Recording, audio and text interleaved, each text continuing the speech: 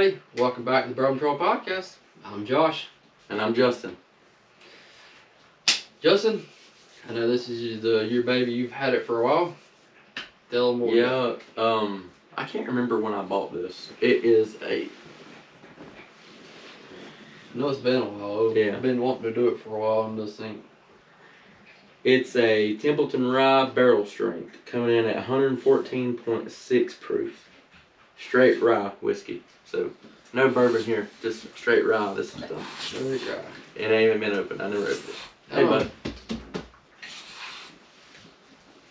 Let me see if I can't get it open. While I'm doing that, while you're trying to get that open, yeah. Josh can read some scripture for us. Actually, want to read it? Can you read? Can you read? Excuse me. Excuse me. Excuse me. Okay. Maybe I should have uncellophaned it before. So. Yeah. We got Psalm 30, verse 2. Oh Lord my God, I cried to you for help, and you have healed me. Actually, get in your chair. That he will. If you believe. Right.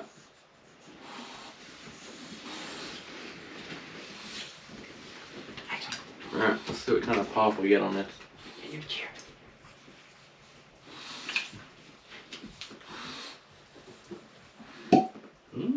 That's a nice one. That was good. That was a good pop. Not so heavy-handed this time, Justin.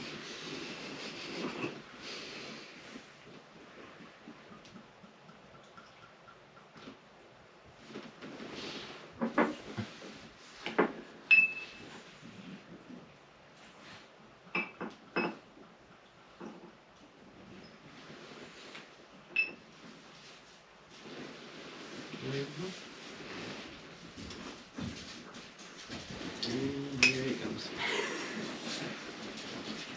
Here comes the monster. Here he comes to wreck the video. Yep. Actually, lay down. You have to excuse the dog. Excuse the bulldog. Really Come on, Brandon, get your seat. Yeah, this is Brandon. This is Brandon. Turned into a dog. Okay. Definitely tells her out. Yeah.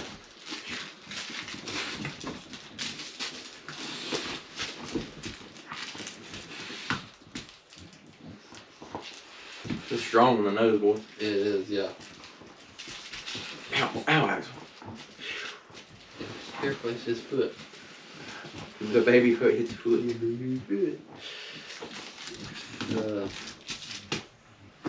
I don't even know what to tell you is on the nose because it's like I sucked peppermint or what I was sucked cracked pepper up my nose, burning my nose. What I was trying over here spilling toast. Another thing about ryes and bourbons, I feel like bourbons have so many more notes on the nose. On those. And rye is just like one just. It's like it's a distinct one thing or the other, and that's pretty much it. I don't get anything other than just heat. Black pepper is on the nose. There might. Let's see. I don't know.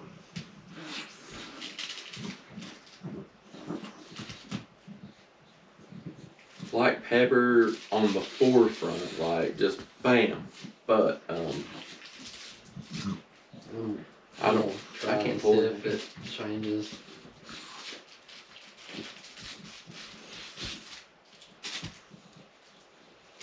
Oh yeah. I usually don't get caramel off of a rye, but I got caramel on the palate. I get that. Caramel and pepper. I get that pepper you definitely talking about on the palate. Yeah. Even on the finish.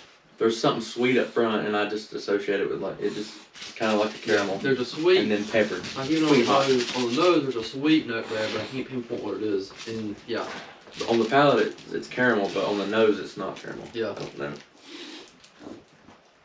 It comes out of the nose after the first sip. I can smell the caramel now. Yeah. And the pepper.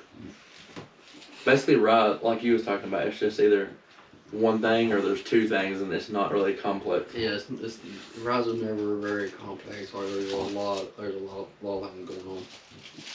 Unless they're, unless they are, and then I'm just not trained enough for rye to know what's going on. Yeah. I haven't had a great deal amount of rye, so I'm not going to sit here and say that I'm a rye expert by no means. What second sip was warm, boy? What I say it was 114 point something. It definitely drinks like it's proof statement. You can definitely tell there's proof there. Yeah. And proof pounds. I don't know. I feel like I went back down for some reason.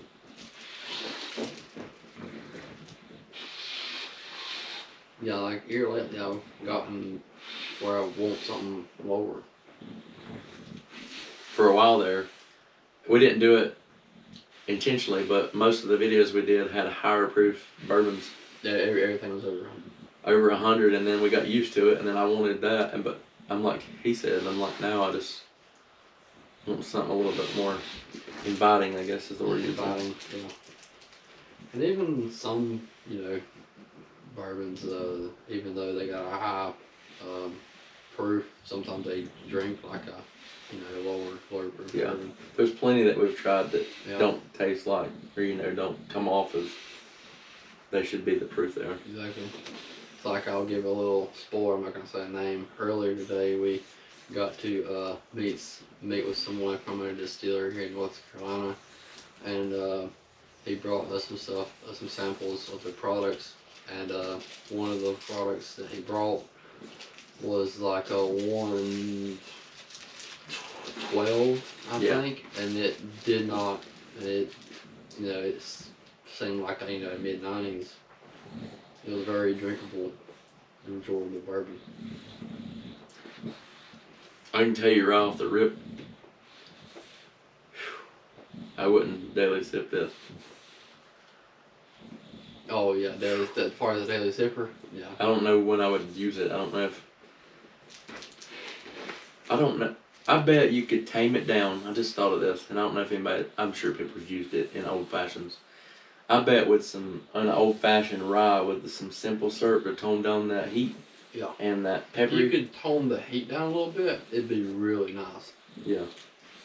I bet some of the flavors that's in it would shine through more if the heat wasn't, or that black pepper on the finish wasn't so overpowering. That's what's so overpowering. And as soon as it hits the palate, it's like sweet hot. That pepper is like way up here. Yeah. Like you taste the sweet for just a smidge, and then the rest of your, all the way through the finish, the whole finish is just hot is pepper. Hot pepper. Yeah. I like black pepper on my food, but I really don't want it in my bourbon or my rye. Excuse me. Well, I mean, I do, but not that much. Yeah, not that much. Yeah. No. And I like the little hug. Like my favorite thing. I used to hate rye. That's good, but it's not something I would daily sip, as I said. But my start beginning to like a lot of the high rye bourbons because you get a little bit of the heat, but you still also have the flavor complexity of the bourbon. You have all the flavors from that, and then you get the little rye hug on the end. But it's not like this. This is overpowering. Since we're talking about rye, I think that well, hang on, even to think my favorite rye that I've had so far. Whenever we went down to the Bourbon Whiskey Library to do a video with Anthony. Yeah. The bottle that I had picked out for us to try was Kentucky Owl was their rye, and that one just happened to be batch 1. I'm not sure. I think there's quite a few batches of it now, but that's definitely my absolute favorite rye that I've had. Though. Yeah. It was phenomenal. I tried it too, but I just don't remember what it tastes like. So. I just remember the old Fitzgerald 19. Yeah, well, that was the first one we tried on the video. I picked first, and that's what it is. We had a palate starter before we started, but that was the first one we had.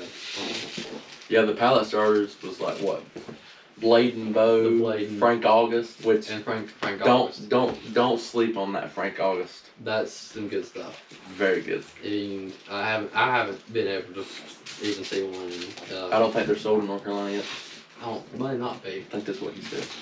I think. But anyway, back to the Templeton Rye.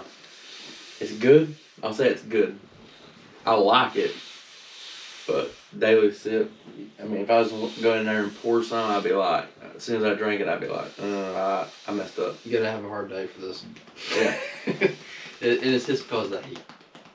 That's the only my only complaint. Now it could change once it's been open for a while. it's open for a while. I just cracked it. Yeah, So well, it's a fresh crack. So I mean, if you poured it and let it sit in the glass for probably 30 minutes or so, then some of that ethanol heat might go away. So we might have to like go back to it and try it again, like sometime later. We might do it like on a YouTube short or something. Or Josh will put one up. What we could do a blind rye, just all ryes. Yeah, because you got some straight ryes. Yeah, I got several ryes. You got them. So we could do a blind tasting of ryes.